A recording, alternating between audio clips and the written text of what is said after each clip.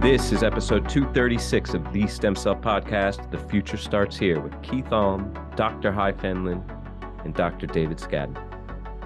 Hey everybody, we are Daylon and Arun. Welcome back to the Stem Cell Podcast, where we culture knowledge in stem cell research by talking to some of the brightest minds in the field. The Stem Cell Podcast is brought to you by STEMCELL Technologies, a global biotechnology company supporting life science research and fostering communication and collaboration in science. If you enjoy the Stem Cell Podcast, rate us and leave a review. We're always looking for feedback on how the podcast can be improved and for suggestions on guests. Today, we have the leadership of the ISSCR on the podcast to talk about the Society's upcoming annual meeting taking place in Boston, Massachusetts from June 14th to the 17th. We've also got our usual roundup of recent highlights and stem cell news coming right up. But first, STEMCELL is hiring. STEMCELL Technologies is a world leader in developing services and tools for scientists working in cell biology, regenerative medicine, immunology, cancer, and disease research. United by a foundation of scientific integrity and driven by a mission to advance science globally, STEMCELL is a team of scientists helping scientists. They're looking for creative-driven people to join their international team. Explore more than 80 current offerings in areas such as R&D, sales, business operations, quality, and science communication, all at jobs.stemcell.com. We're going to start things off, actually, on this particular Roundup segment, we've got nothing but neural papers, all neural, and the folks who are going to cover them are people who do not do any neuroscience at all. So this is going to be a trip. This is going to be a good time. We're going to start things off with a cell stem cell paper. This is coming from the lab of Isaac Chen at UPenn. Structural and functional integration of human forebrain organoids with the injured adult rat visual system. This apparently got a lot of popular press, and for good reason. It's a really, it captures the imagination. Let's put it that way.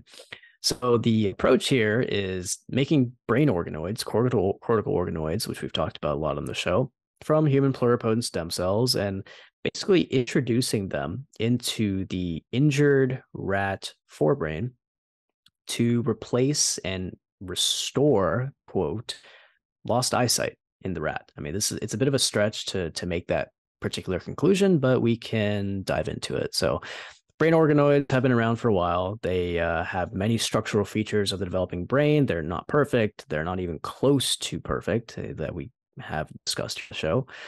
But whether they can actually integrate with the host brain network is a question that has been addressed in some ways. I mean, we have been talking to Sergio Pasca, who really works on brain organoids ad nauseum, and we've been talking to a lot of other folks on the show as well. I've covered a lot of papers in this area in terms of proper integration of human cortical organoids into the native host architecture.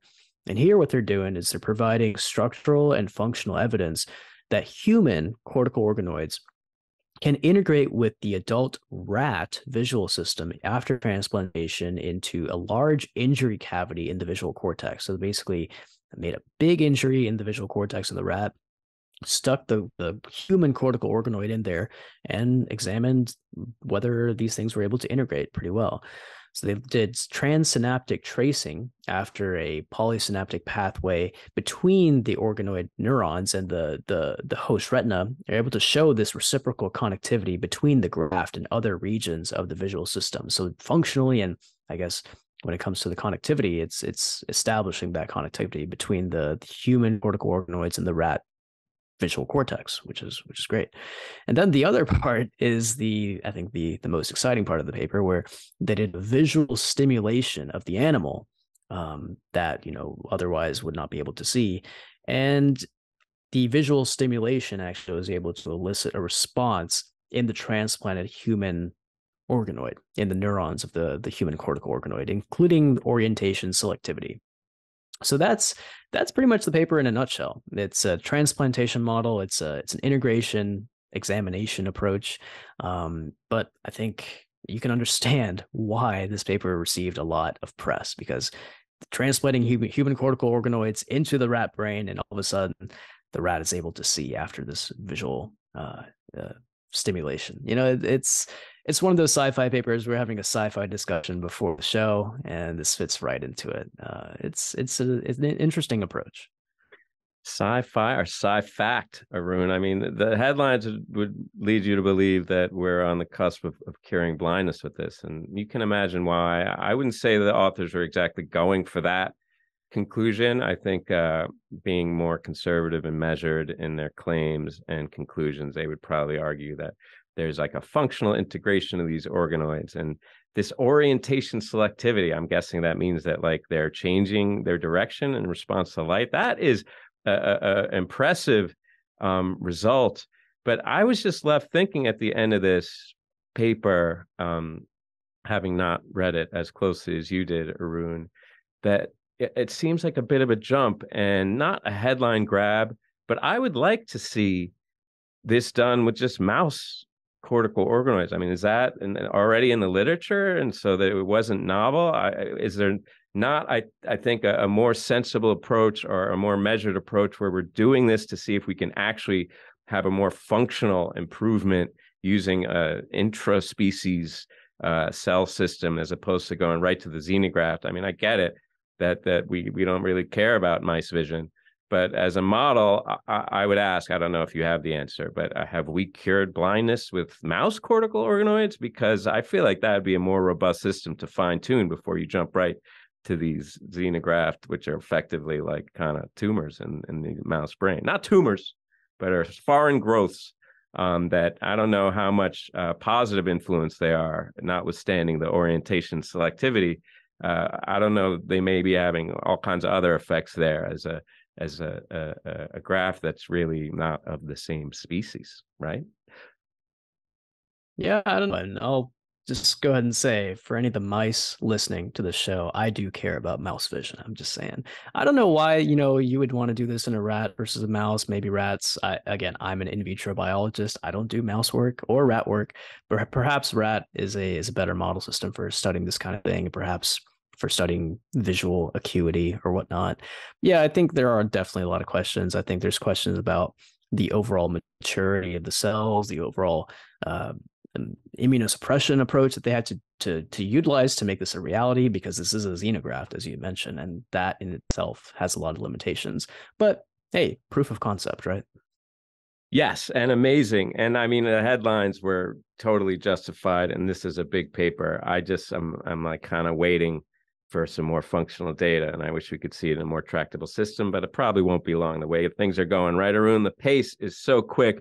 You mentioned the timing and the time scale, so that's a bit of a good segue into my Roundup paper here, which is about neural development, but specifically about the developmental timing and the time scale there. So, when as embryologists, fundamentally, we all understand that at least within mammals, we all look very much alike in the early stages of development, right? The sequence of events, the order of operations, first the heart, your favorite, then you get the neurophores, all that stuff, organogenesis, and we all pretty much amongst the mammalian kingdom look alike in those first, post-gastrulation stages, and then it's really just a matter of scale and maturation.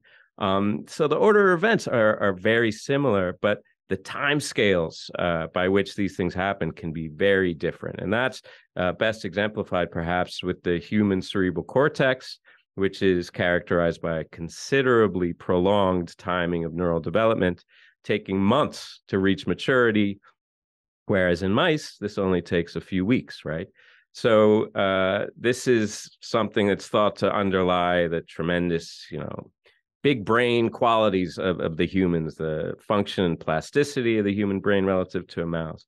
But, what drives it is unknown. And this is something that's conserved, right? If you take human or non-human primate cortical neurons and you culture them in vitro or transplant them into a mouse or rat brain, as you were just describing, they develop along that same species intrinsic timeline.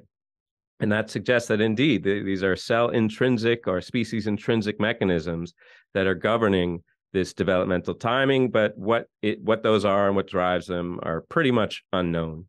But there's a lot of hints, right? Nowadays, everybody's looking to metabolism, right? And by virtue of metabolism, looking to mitochondria.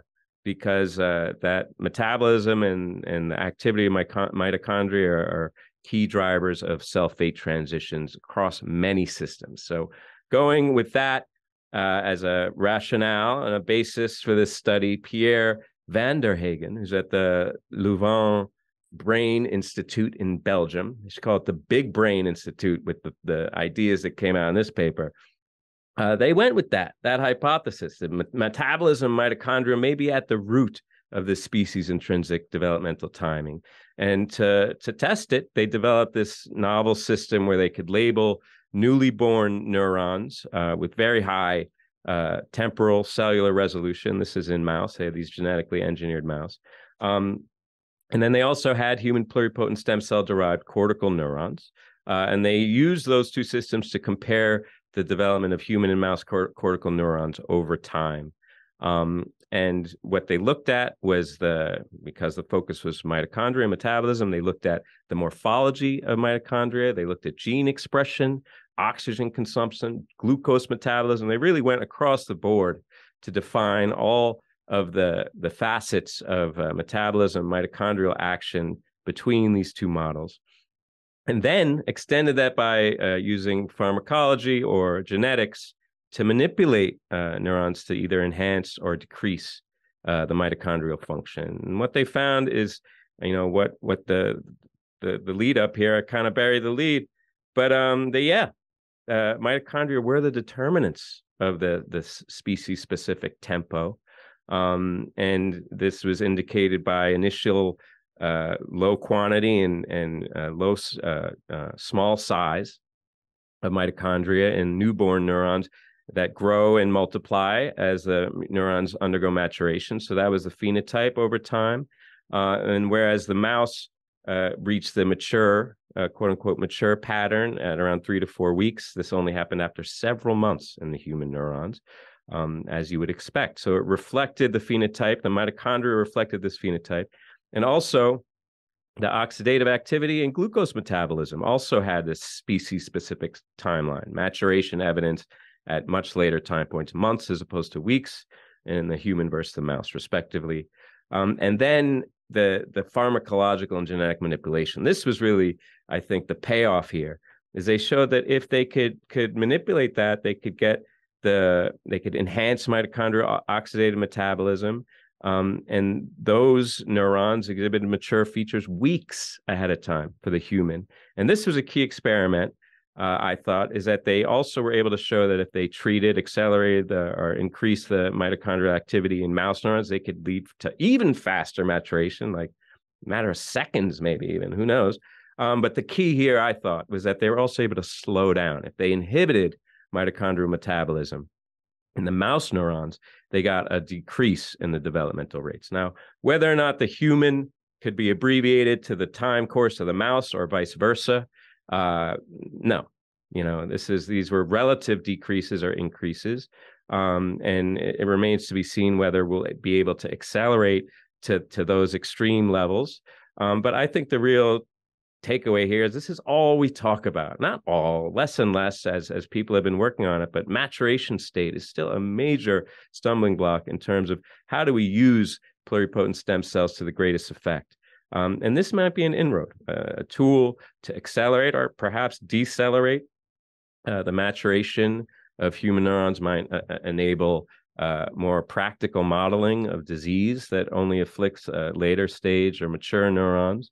Also, in terms of cell therapy, who knows? Maybe if we could pick up the pace on these cell diff protocols and get mature cells quicker, we're all about scale nowadays, trying to move these cells into the market. And the key way to make them affordable and sustainable is going to be getting them differentiated at an economic scale. So I thought this really hit a lot of markers for me, everyone. The basic in terms of what it is that dictates maturation, but also the practical in terms of how we can apply it perhaps for modeling and for increasing the economy of cell preparation for therapy. Yeah, I like both aspects of this story, like you alluded to, the basic and also the practical. I think the practical side of it is what made it a science paper. I think getting a pharmacological intervention, using that to manipulate the development of these these neurons. I think that's really the key to taking this paper to the next level. I think over the last few years we've been on the show, we've covered this a lot, this evo-devo evolutionary development angle, and in particular how pluripotent stem cell derived neurons and cortical organoids actually can be a really useful and exciting model to study this, to study evolutionary differences in neuronal and neurodevelopment between different species. I mean, here they only compared mouse and human, which is about, I don't know, 60 million years of divergent evolution, something like that. But I think the other part of this would be to compare species that are a little bit more similar, like human and non-human primates, see how well some of these mechanisms are conserved, to do a gradient across the entire mammalian tree, and maybe even go beyond that. I don't know, to go into reptilian systems and see how well some of these mechanisms are conserved there through hundreds and hundreds of millions of years of divergent evolution, right? So there's a million different things you can do with this kind of work. Maybe this is something that they're actually working on, looking at these other species as well. But I love these kind of stories because it's an angle that we don't always think about in terms of the applications of pluripotent stem cells for studying evolutionary biology. Not something we do every day.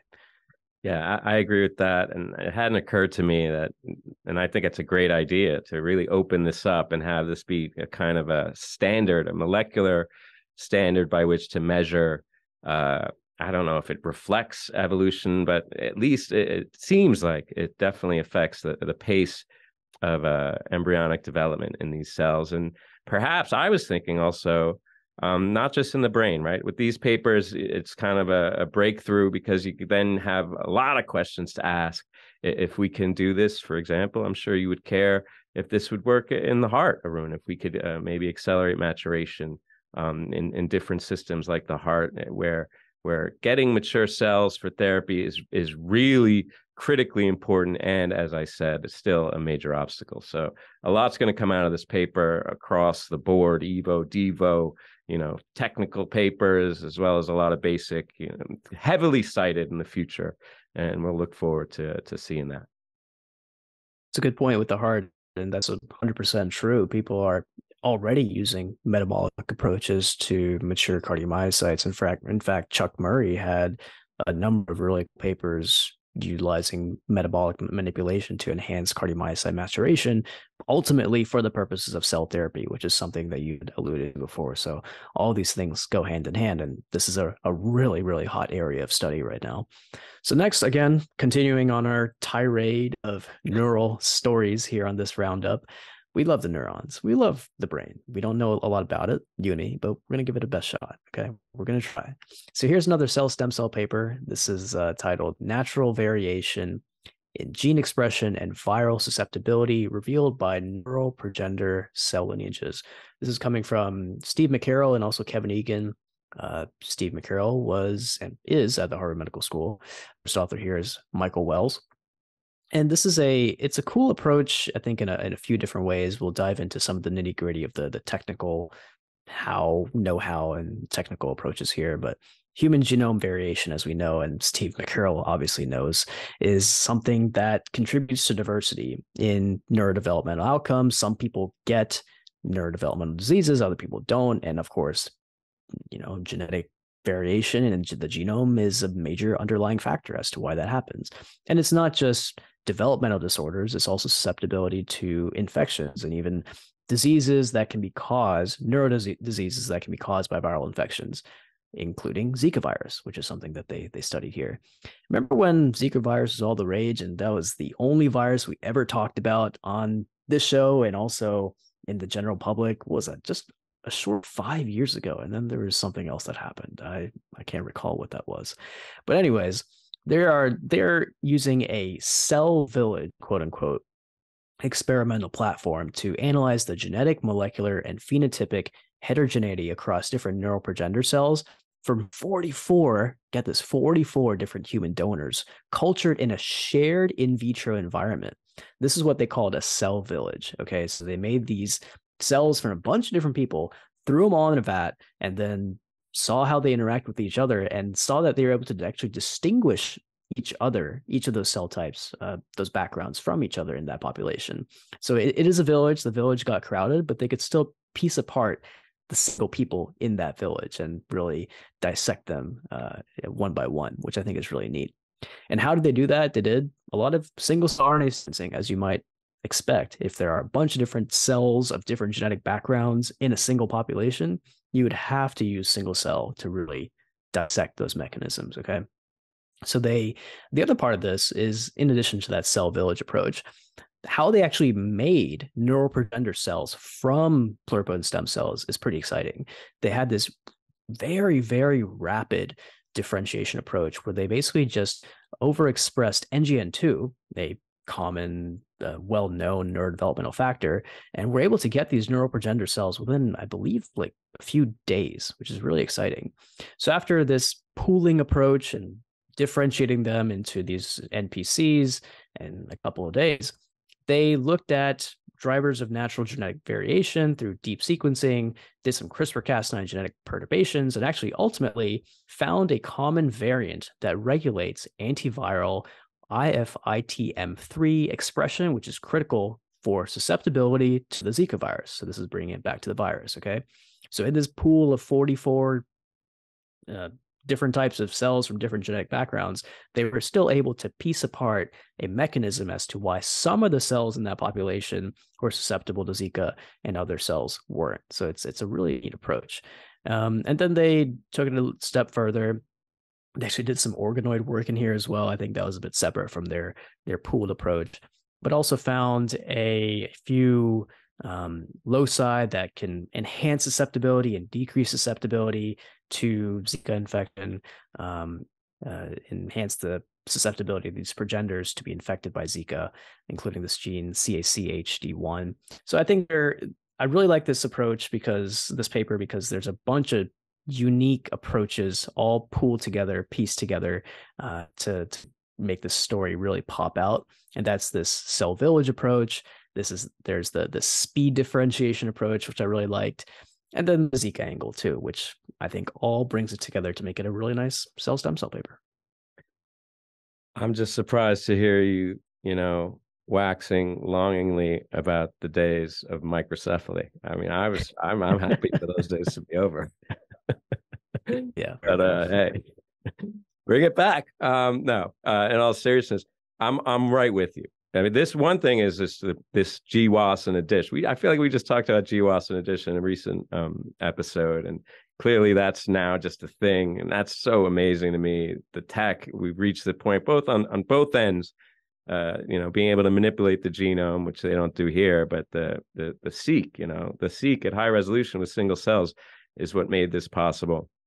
But I'm totally with you. I'd love to read a paper like this because it reminds me of the days when we were just trying shit. Sorry, excuse my French. You gotta beep that out if you need to, but I gotta say it. When we were just trying stuff, throwing stuff against the wall, and hey, that works, like this village thing, and then the rapid NGN. It seems like almost anachronistic that they're doing things that just are brand new. So I really enjoy. I'm not surprised to see this come out of the Harvard Stem Cell Institute and all those august investigators there, including Kevin Eggen and Stephen McCarroll. I mean, no surprise there, but I'm inspired by stories like this. When I read it, I just want to go into the lab and throw some stuff against the wall. How about you, Arun? Yeah, I'll let you do that. No, I agree. I don't do cell culture. I do cell culture. Not as much anymore, but I appreciate the work. And in fact, Steve McCarroll's lab was right next to my postdoc lab in Boston, so I can vouch for the quality of the stuff that they do. I mean, they are one of the world's leaders when it comes to all things sequencing. It's really such a powerhouse. One thing that I thought was interesting about this paper was the NGN2 overexpression approach to actually make those NPCs, neural progenitor cells, really, really quick, like in a matter of days. They apparently couldn't do that with human NGN2. They could only do it with mouse, which I thought was really interesting because you've got human iPSCs that you're looking at, and it's only when you drive with mouse NGN2 to get a bona fide human NPC in like 4 days, but it doesn't work with human NGN2. I just thought that was really interesting. And going back to the evolutionary stuff that we were just talking about, how different is human and mouse NGN2? I would expect it to be not that different, but just a few amino acids different, and you can or cannot make neuroprogenitor cells, which is bizarre. Yeah, it is bizarre, but welcome to throwing stuff against the wall, Arun. I mean, the human NGN2 clearly didn't stick. And so the mouse NGN2, that's what got in here, and whatever works, right? With all these experimental systems from the drop, I mean, we're using embryonic stem cells that don't really exist. So don't be talking to me about physiology. Anyway, an interesting story from an interesting lab. And following from that, Agin, he's got quite a scientific diaspora and lineage. A lot of great minds have come out of that lab. We covered papers from Evangelos Kiskinos recently about the biomimetic scaffold ECM, which was at the ISSCR. Here's a paper. We've covered his stuff before, but here's a paper from Justin Achita, who just went off last month. He has been working toward this for over a decade, of course. But it all came down to two major papers in the last couple of weeks that were in Cell and Cell Stem Cell. And it's about ALS, his baby. I mean, he's the one moving the field. Kevin Agin as well led the way with a bunch of other investigators. But I have to hand it to Justin Achita. I mean, he's really done so much great work along these lines. And, ALS, amyotrophic lateral sclerosis, fast progressing, neurodegenerative. The key here is motor neuron loss, paralysis, death, right? But the key is the rapidity. Within 2 to 5 years of onset, most of these patients are dead. And there's no real therapies because there's a lot of diverse etiologies. And while there is like a conserved form, a genetic form, which is relatively rare among cases, for most cases, that etiology is unknown, probably due to a spectrum of genes.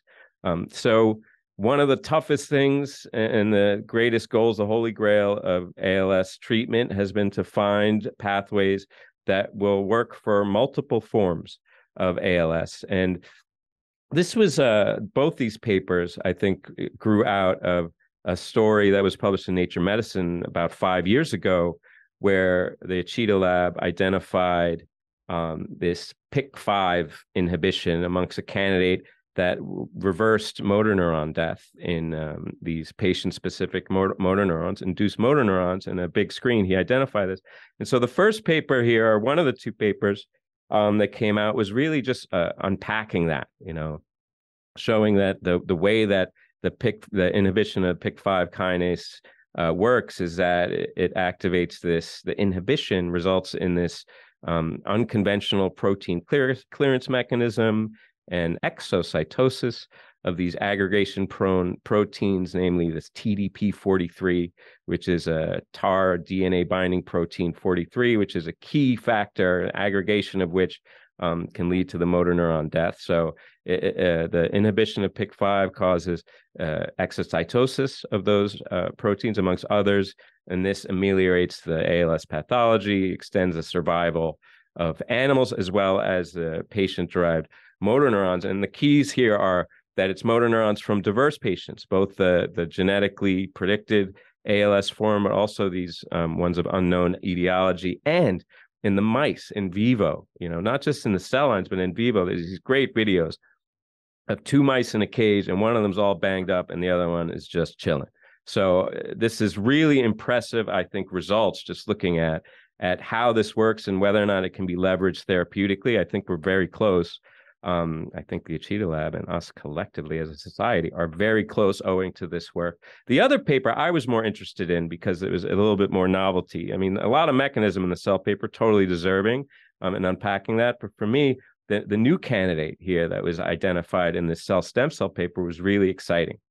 And that was, I think it's important to say, based on this idea that you could, develop a screening platform, the phenotypic screening. That's what we're doing with the modeling, right?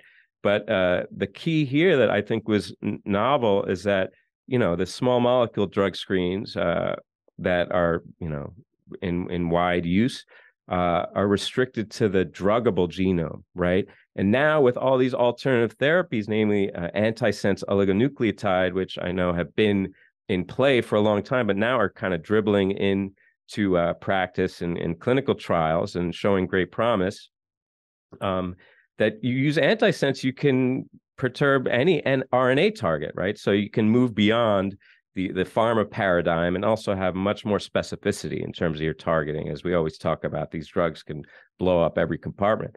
And what they did here is they combined the small molecule target approach, right? And then they did a lot of bioinformatic analysis and public data sets to identify perturbations that would be similar to transcriptional changes, that would yield similar transcriptional changes to those that they identified with their chemical hits, right?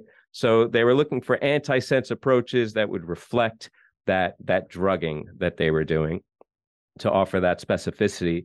And they found a bunch of candidates and showed that if you suppress the spliceosome-associated factor, SYF2, SYF2, you alleviate the aggregation of that TDP43 protein, you alleviate the mislocalization, you improve the activity of that protein, its native activity, and this rescues not only that C9orf72, the genetic, the cause of ALS, but also sporadic ALS. It rescues neuron survival in both those patient backgrounds, and ameliorates neurodegeneration, neuromuscular junction loss, and motor dysfunction in mice that are a model of mice, these TDP43 mice. So this, in addition to the PIC5, which I think, I don't know about ready for prime time, but I think we could at least consider now that Cheetah Lab has unpacked the mechanism of how it works.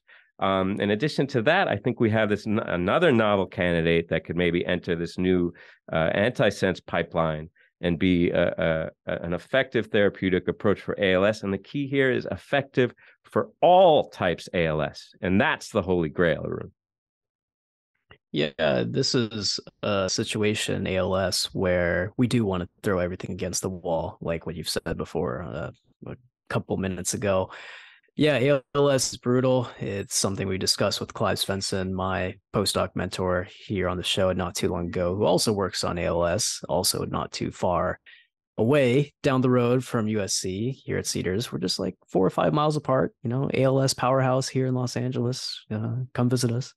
But yeah, I mean, it's a disease that we need to know a lot about. But I agree with you. I think the exciting part of both of these papers is integrating both the familial and sporadic ALS data sets here and approaches, because it's not just one or the other. We have to ideally develop a therapeutic that can target both forms of the disease. And it is a disease, as I've said again and again, that is brutal. And so everything helps here. Yeah, I mean, I was thinking about that in the time between Cheetah Lab publishing that paper in Nature Medicine 5 years ago, and now all the patients that were diagnosed presumably have died. So, I mean, the pace of the research cannot be fast enough. And I think that this really is a major step forward. And also, not just this, but all the papers that we published today are talked about today. If only I had published all those papers, I'd be swimming in it.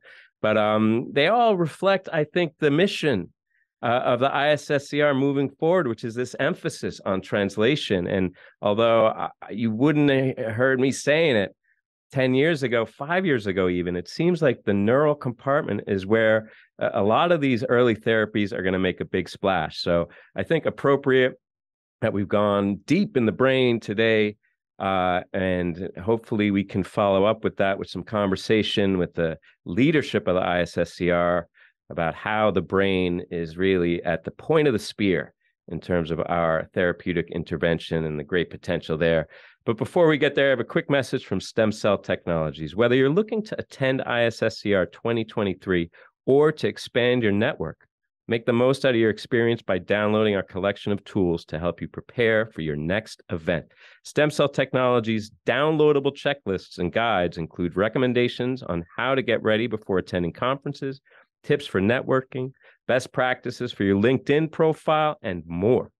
Download the conference toolkit at www.stemcell.com/conference-toolkit. Okay, gang, as mentioned, today we have a special ISSCR pre-conference episode where we'll flesh out some of the details and new offerings at the ISSCR annual meeting sponsored by Blue Rock Therapeutics and taking place in Boston from June 14th to 17th. Joining us today are Keith Alm, CEO of the ISSCR, Haifan Lin, President of the ISSCR and Professor at Yale School of Medicine, and David Scadden, Program Chair of this year's meeting and Professor at Harvard University. Thanks so much, gentlemen, for joining us for this show. Thanks for having us back. All right, happy to have you back. All right, team, let's start off with the venue.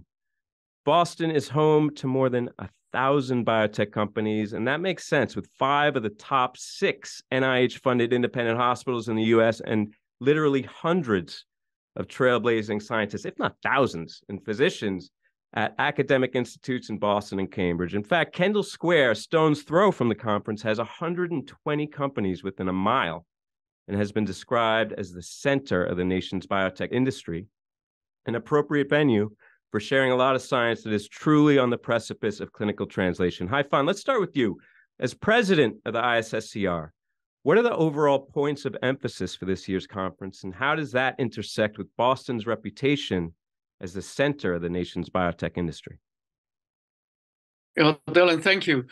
We are very excited about holding this meeting in Boston this year because, as you said, it's one of the largest biotech research cities in the world, and it also has a vibrant stem cell research community. So by holding this meeting in Boston, the attendees can take the advantage of contacting a lot of experts in the field, not only in the academic side, but also in the biotech industry side, to build new connections, to feel the vibe, and to build potential collaborations. Also, in the meeting, we have a virtual option for our global community, but we do expect this will be one of the largest in-person meetings in recent years for the ISSCR. So by coming together to Boston, that's a city very easy to be flown in from all over the world. We really feel this meeting will provide a special platform for people to get together, after this long period of silence during the COVID pandemic. And this meeting has a few big features. I just want to, describe them in brief strokes. So it's going to be organized into 5 themes to help attendees to find and connect with researchers with common interests. And these themes will be going through both the plenary and concurrent sessions that David will describe more. And also, there are more than 100 abstract selected speakers in the program in the concurrent track sessions, which are associated with these themes. So there are lots of exciting science that are going to be presented. And finally, I also like to express my personal thanks to our co-sponsor, Blue Rock Therapeutics, and all of our partners who are supporting the meeting. Yeah, it's really going to be a tremendous meeting. We are definitely looking forward to it. It's always a highlight of ours every single year to cover the ISSCR annual meeting. And part of the reason that it's such a great meeting is the amazing science, all the incredible research that's currently in progress, and the wealth of submitted abstracts that are going to be highlighted at the annual meeting. So what can we expect to see in the program, and what motivated these selections? And just as a reminder, there is a call for late-breaking abstracts for poster presentations February 22nd to March 22nd. So Dr. Scadden, what are you the most excited about when it comes to the program itself? Thanks, Ren. I think there are a lot of very interesting aspects to this, but let me touch upon some of the speakers that are getting awards and that we're asking to do particular presentations. So one of them is our keynote speaker, Richard Klausner. And many of you may know him from having been the chief of the National Cancer Institute for many years at the NIH. And he is also, he's a very innovative thinker, and he's recently decided that some of the technologies that were developed in the stem cell field, the idea of being able to reprogram the fate of cells, is something that can, in a sense, rewind the history of cells. We've all seen that in vitro, but his idea, and an idea that's been now demonstrated in a number of laboratories, is that this can happen in vivo as a way to essentially restore an earlier state, a more vigorous state, to be able to regenerate tissues in all of us as we age. And so he's established a new way of doing this science, which is to gather private philanthropic dollars actually private dollars, and form a company that they will try to then use this emerging science to create new medicines. And so his insight into both the utility of some of the basic science in our field and also novel ways in which you can organize that science so that you can have big new approaches for therapies is something that we're asking him to speak on, and I think he'll be great for that. We also have a number of outstanding award lectures that are going to be presented, which I'm really excited about. So one, every year we have a young scientist that's awarded, and this year it's Takanori Takibi. And I think his work, which is really looking at how the liver, one of our most regenerative organs, is capable of doing that, and how it may be possible to understand liver disease, but also new therapies to get regeneration of a damaged liver, is very interesting, and we'll hear more about that. We also have a so-called Momentum Award, which is this year going to Cedric Blancpain. And Cedric is a very innovative scientist who works on epithelial stem cells and has thought about ways in which you can use emerging technologies to understand how individual cells and their descendants can contribute to tumor complexity and also to ways in which the tumor will behave as a counterpoint to the way normal cells behave. So I think Cedric always gives a great lecture, and this is one I'm really looking forward to. And that's an achievement award from Tom Rando, who I'd say I think Tom has really been a tremendous contributor to this field. His work really taught us a tremendous amount about muscle stem cells in particular, but also about broad areas of the process of aging and how it impacts regeneration. And through his pioneering work on the use of parabiotic mice has shown us that the aging state of poor regeneration is reversible and has the potential to be able to be manipulated so that we can restore a more rejuvenative context for adult tissues. So I think that's great. And then finally, we have our Public Service Award, whose appropriate recipient this year is Christine Mummery. Christine's been just a terrific champion of both the science and the society. She was a former president of the society, was the founding editor-in-chief of Stem Cell Reports, has done a great deal as a mentor and also a contributor to really thoughtful public policy statements, and is done pioneering work on her own in terms of cardiovascular development. So I think this is really going to shape up to be a highlighting of some of our stars, but they are really just the peak of what is, I think, a very broad-based community around the themes that we have organized for this meeting. The first speaker, Professor Robert Langer from MIT, is one of the few most extraordinary inventors of our time. His pioneering work on biomaterials and nanomedicine and tissue engineering have paved the way for many breakthroughs in tissue engineering and in controlled molecular delivery during the drug design. And our second speaker, Magdalena Zenekar-Gos, is a professor from University of Cambridge and Caltech. She is a world leader in the study of embryogenesis. Among her many contributions, her lab pioneered the in vitro three-dimensional stem cell models to recap and to investigate the process of embryonic development. And we have a rising star, Nan Tang from the National Institute of Biological Sciences in China. She has made key contributions to our understanding of lung development, repair, and how alveolar epithelial cells perform their distinct functions in lung homeostasis and in diseases. And last speaker, Professor Helen Blau from Stanford University, is a world leader in stem cell research who has made seminal contributions to muscle stem cell biology, from the identification to their mechanistic studies and clinical applications. So she actually is delivering the Ernest McLeod Memorial Lecture. So indeed, it's a very exciting program.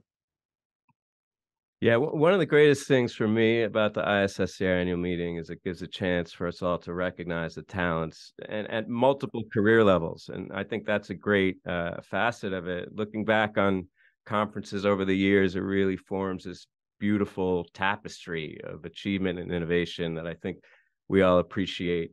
But, on another note, you go to any conference, not ISSCR, any conference, literally, it seems like there's a solid 50+% of the attendees that are grumbling about what could have been done better at the poster session. Everyone's always grumbling about the poster session, especially with the digital. It's been a tough adjustment with the pandemic and all the different ways that we're disseminating science. There's some new changes this year to get that grumbling to a minimum.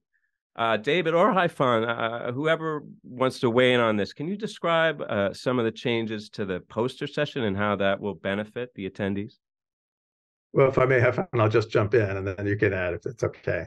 I think the posters, these are always areas where I think if people can connect with others in their field, it's the greatest way to develop collaborative relationships, to get to know the people on a personal level in your field. And so in many ways, it can be the most productive.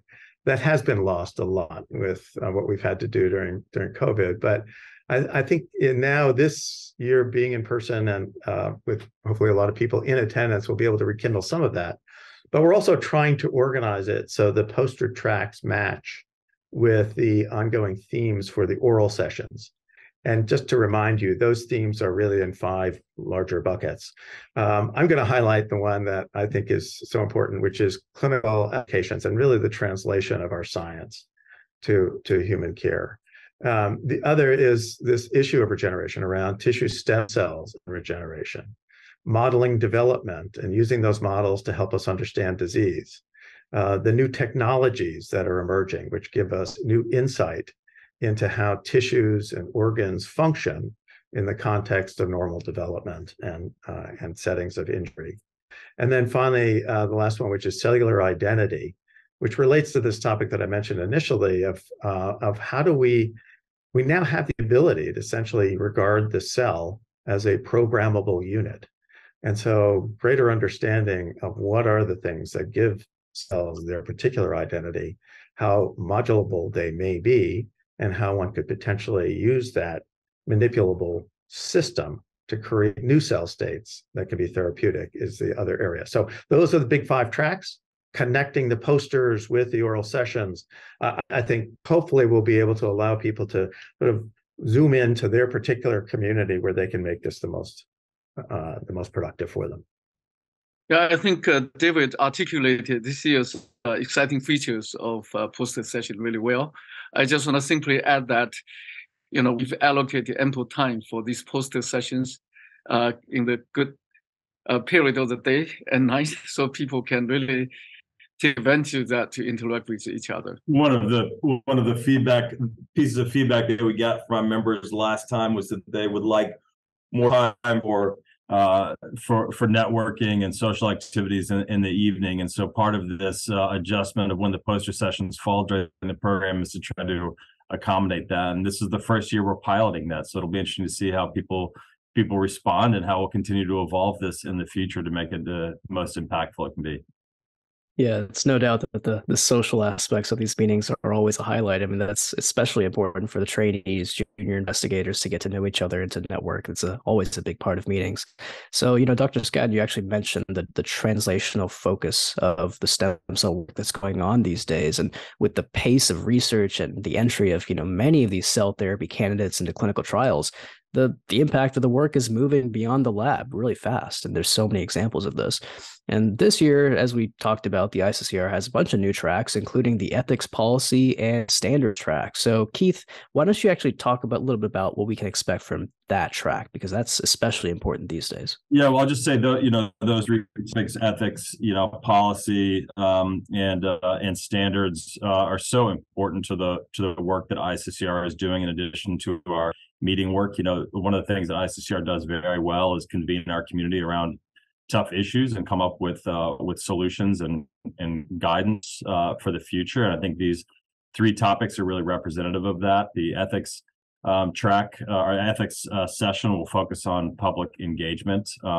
Policy will talk broadly about different global challenges that we face in policy. And then the standards initiative, which has been a really important focus of the society over the past 18 months, will really be a reveal of what has been almost 2 years of work going into establishing some basic standards for rigor and reproducibility in the field.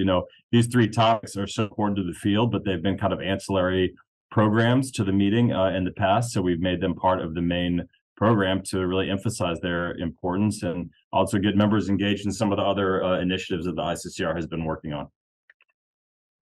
Yeah, for me, I mean, I'm excited about all these new tracks, but I keep coming back for those can't miss sessions. And one of those is the presidential symposium, which for me is a can't miss because it puts the spotlight on both the leadership and science that's really moving the field at the leading edge. I also like to think of it as the ISSCR President's Shortlist, which gives a window into their thinking about the past, present, and future of stem cell research. This year, we'll be hearing from Helen Blau, Robert Langer, Nan Tang, and Magdalena Zernicka-Goetz, all titans in the field. Haifan, give us a peek into that deep well of a mind you have. What drove these choices?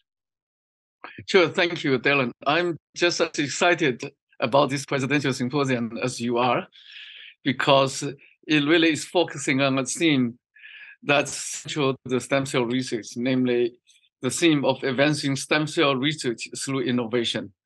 And particularly, this symposium was designed to have a threefold significance. First, it aims to showcase some of the most innovative work across the spectrum of stem cell research and regenerative medicine. That means from fundamental discoveries to ingenious applications, and also from embryonic stem cells to adult stem cells. And the second photo significance is that we are also taking this opportunity to highlight women scientists from three major continents, namely Asia, Europe, and North America, to showcase their cutting-edge work. And the third, photo significance is that we really want to feature both rising stars and world leaders in this symposium. So as you can see from the four speakers that whose name you've just mentioned. Yeah, that's part of the thing I really love about the ISSCR annual meeting is the ability to highlight some of these rising stars, junior investigators, and diversifying the field and diversifying its membership, which is a very important thing. Lowering the barrier to entry to stem cell science is critically important these days, as many folks around the world are getting more involved in this field. And, this year is actually a number of new initiatives like child care dependent care grants to help facilitate attending the meeting in person, standards and ISSCR digital initiatives, clinician education efforts, lowering the membership for students. So Keith, tell us, about what's new, some of these new things outside of the science, but that are really important to the ISSCR in particular. Well, I think you nailed it when you talked about accessibility. The ability to have some of these programs or sessions broadcast digitally is very important to our global audience, but also for those traveling to the meeting. I think that the introduction of a family travel grant award is really important. I'm the dad to two little kids, and I know very well the difficulty of getting to all the conferences you want to get to and manage childcare and other dependent care. And so I hope that this is a helpful way for us to make the meeting more accessible to those in the community. The other thing that Haifan and I have been really focused on this year too is trying to find new ways to bring our membership into ISSCR programming and really be a part not only of speaking at some of the ISSCR programs, but also in the development of them as well. And I think that the scientific spotlights sessions that will be at this annual meeting are a real indication of that. And I wonder if Haifan or David, if maybe you want to comment a little bit on what those are and what we might expect to see. I think this science spotlight sessions are amazing because it really is providing a unique opportunity for members to propose, to organize, and to run their own sessions in the meeting. So this will allow members to discover exciting topics that might otherwise not be noticed by the program committee, and also will let members to take the initiative and feel the sense of ownership to this meeting. Yeah, and I would just add to that, I found that I think these were really specifically designed so that trainees are the ones who are doing the organizing. So we have a chance to have people feel that they are, they have some agency in forming what will be the program. So we got a very good response to this. And I'd say it's very encouraging that so many people took it upon themselves to think, what are interesting areas? Who are the speakers that are leading those? And among those, we had then really, in many ways, the tyranny of choice.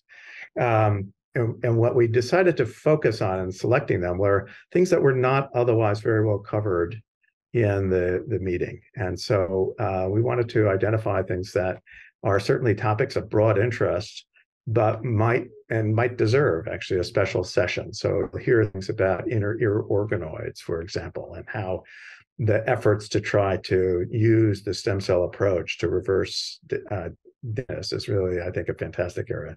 And not so different from that, but it's also the issue of how do we try to use stem cells for support care, and focusing not just on reprogrammed cells, but also on how one might do that with cells that are provided or modifying the cells that are in place. And I think that'll also be a super interesting session.